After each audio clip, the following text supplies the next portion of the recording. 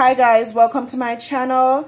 This is Dianna in the kitchen, and on today's episode I'll be making a Jamaican favorite. Alright, introducing Mr. Oxtail, aka expensive bun. Alright, so to get the ball rolling with this, what we're going to do is prepare our marinade. Alright, so in this we have some freshly blended green seasoning, and it comprises of some onion, escallion, thyme, as well as some garlic. And in this I have some blended seasoning, but I'll put the exact measurement and the ingredients in the description box below.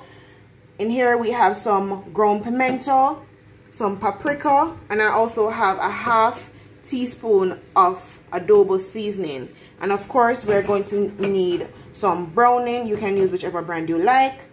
And the first thing we're going to do, or what I like to do, is just to add all my seasoning to my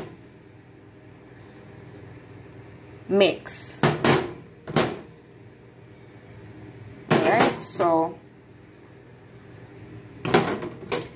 when I do it this way, it gives me more control, especially as it relates to the salt content.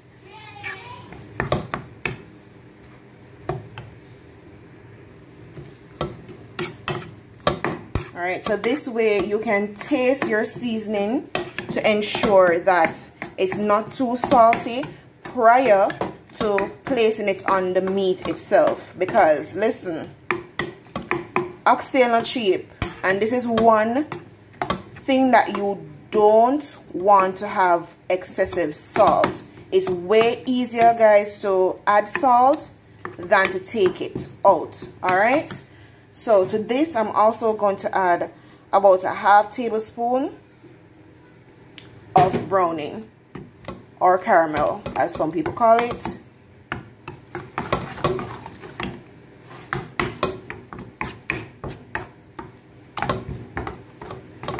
Alright, and at this point I'm going to taste and adjust the seasoning if needs be.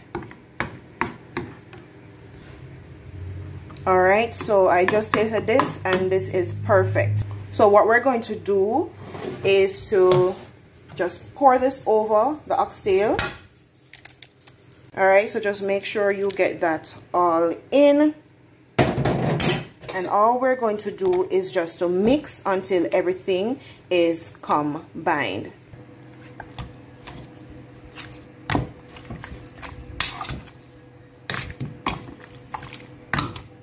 And as you can see, we're going to need a bit more browning, but I prefer to add that gradually to achieve the color that I want.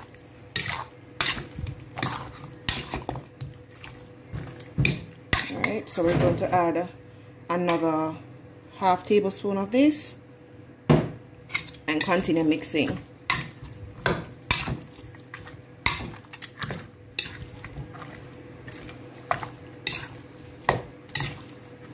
You can use your hands for this, guys, but I don't feel like getting meat on my hands right now. Or you can use a gloves and just go in with your hands.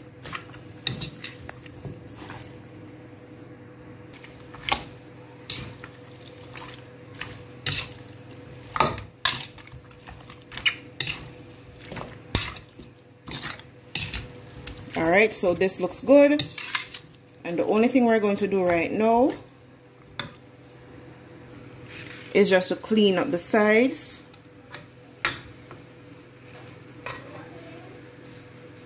Clean up the sides, and we're going to add some cling film. Just ensure that you secure this tightly over the meat, and we're going to allow it to marinate overnight. Alright, so I'll see you guys in a couple hours. Hi guys, welcome back to my channel. This is Dianna in the kitchen, and this is clip number 2 for my oxtail video.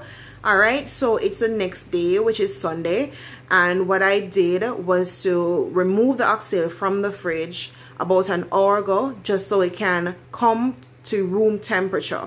We don't want to be preparing meat that is cold, because once that hits a hot pot, it's going to contract and it will result in something that's going to get tough. All right, so I have Mr. Ox right over there, so chilling. So what I'm going to do right now is just to put the pot to heat up. We're having really wet weather right now. I'm going to insert a clip right here, and while the pot is heating up, I guess you can see exactly what outside is looking like.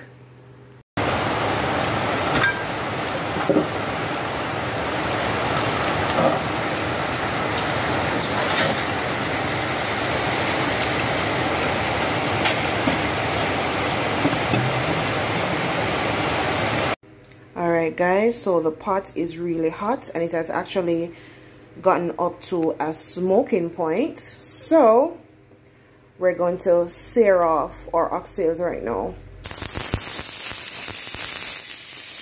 I have less than a tablespoon of oil in this pot.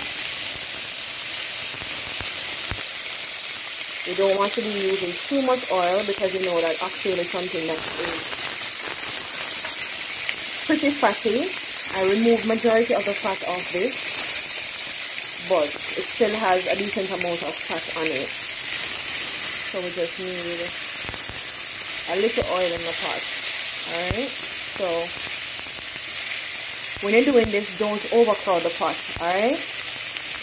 Because once you start to overcrowd it, then it's going to begin to sweat and it will defeat the purpose of searing. So we're going to let these sear on both sides on medium-high heat for about a minute or two per side.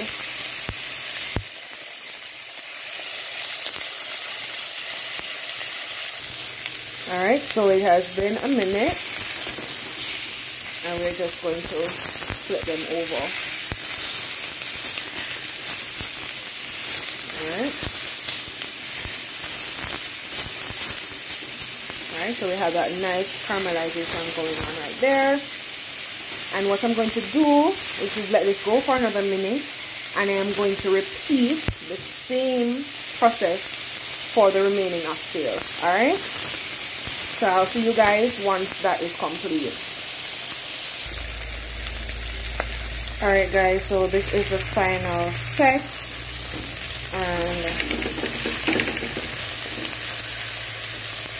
we're just going to flip them over. Pretty much done. Alright, so what we're going to do right now is just to return the rest to the pot. And we have some hot water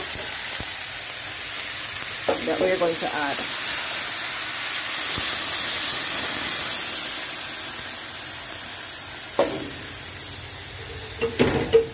Alright, and you want boiling water just so you don't have that cold water going in. It heats up much quicker, for one.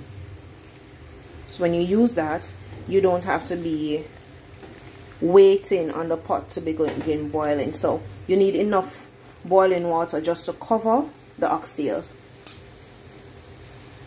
And for this, we're going to use the water to rinse this out as well.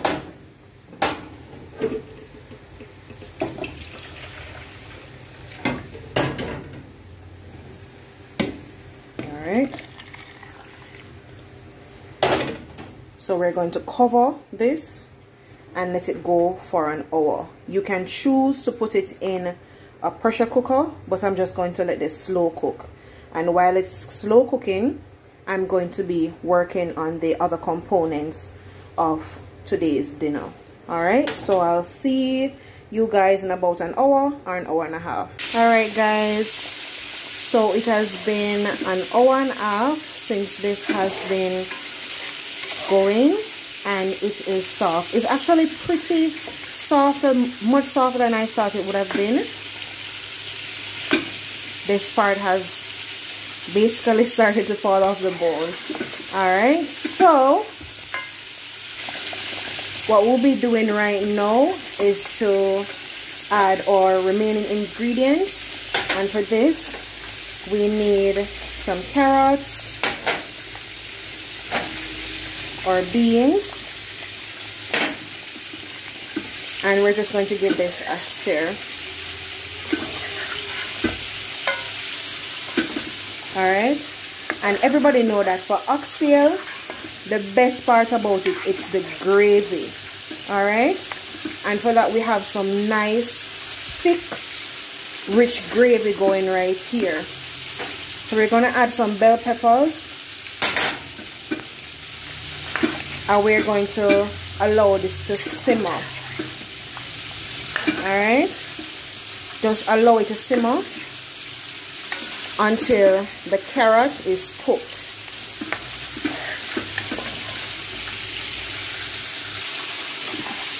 Alright, and if you're hearing a sound over there, I am frying some chicken to go with my dinner. Everything else is ready. My veg is ready. Alright guys, so it's that time. We have our oxtails right here, finished, nice and tender and juicy. Our gravy is thick, and listen, this is all natural gravy. When I was cooking, I added no water at all for the 1.5 hours that this cooked for. Alright, and I also did not add any starch. I just allowed it to just simmer to get this nice rich gravy. Alright, so my rice and peas is finished.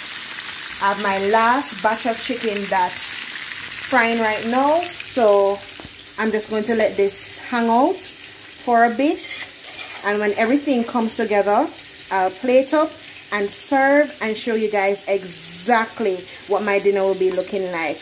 Alright, there you have it.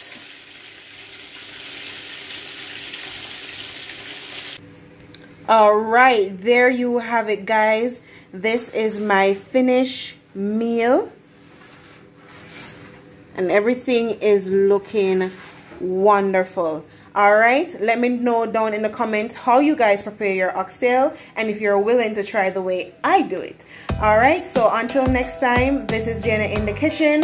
Don't forget to like, comment, share, subscribe, and of course click on that post notification bell so you get notified every time I post a new video. Until next time, this is Dianna in the kitchen. Thank you so much for watching.